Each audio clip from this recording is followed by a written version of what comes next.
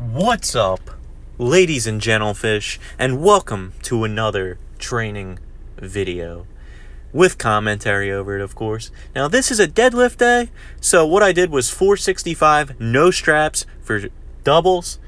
I've been trying to train with no straps because I'm trying to catch my grip strength up to my strength with straps, because in the jungle, there's no straps and there's no belt.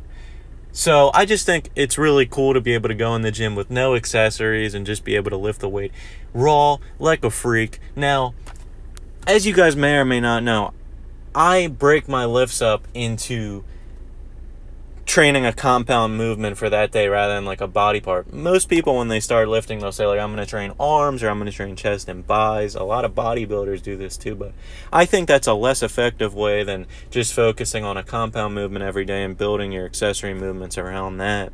Because when you're doing a lot of body parts every day, there's ultimately going to be overlap, which is going to stunt your growth on your compound movements because you're not going to be able to fully recover, which isn't going to allow you to do progressive overload too.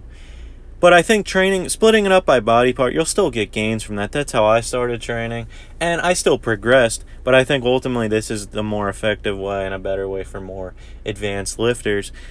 And my technique here looked pretty good. I felt pretty good. I think it's getting time for me to probably do a deload week because I didn't feel great doing this. But my knees looked like they were a little far over the bar on a couple reps, and also my neck looked like it was jerking up on a couple reps. Some people say to keep your neck neutral when you're deadlifting. I've never liked that, and by neutral I mean your head is in line with your spine. So it would be down when you start the lift and then rise up as you're coming up. I never liked that. It always felt uncomfortable to me. I like to start with my head up, but my neck was kind of jerking up, which is not good because you can strain muscles in your neck now. After that, I did 3 sets of heavy, not that heavy, but moderately heavy 225 Pendlay rows, just trying to be as explosive as possible off the floor. So as you can see, my grip and my feet placement are the same as they were when I did the deadlifts, because what I'm trying to do here is emulate the first portion of the deadlift, the portion off the floor. If you can get as fast as possible on heavy Pendlay rows, it's going to translate into an even stronger deadlift, I can guarantee you, because Pendlay rows were made by a guy with the last name Pendlay. I'm not sure what his first name was, but he was an Olympic lifter. And Olympic lifting is a little different from powerlifting. It's more about athletic lifts, I guess you could say. But these are great for sports too, because they're really a movement where you have to move the weight fast. And that's everything you want to do to train for a sport. You want to be able to move as fast as possible. Whenever you're lifting in general, you should always be trying to move the weight as fast as possible and build fast twitch muscle fibers. That's going to make you just a better athlete in general. So my technique there looked pretty good.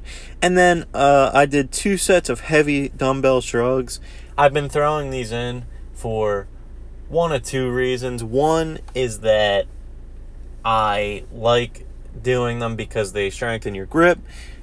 I also like to do farmer's walks for that reason.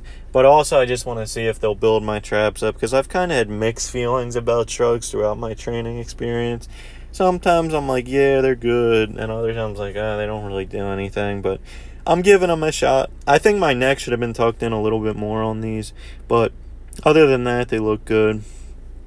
I do think they've been helping me catch my grip strength up with my actual strength with straps, because before, like, I could barely even do, 350 with no straps, or 315 even, and it's been like a month of training without straps, and I'm already doing 465 for doubles, and it's going to be really awesome when I'm able to do, my max with no straps. It just, it just seems cooler to me.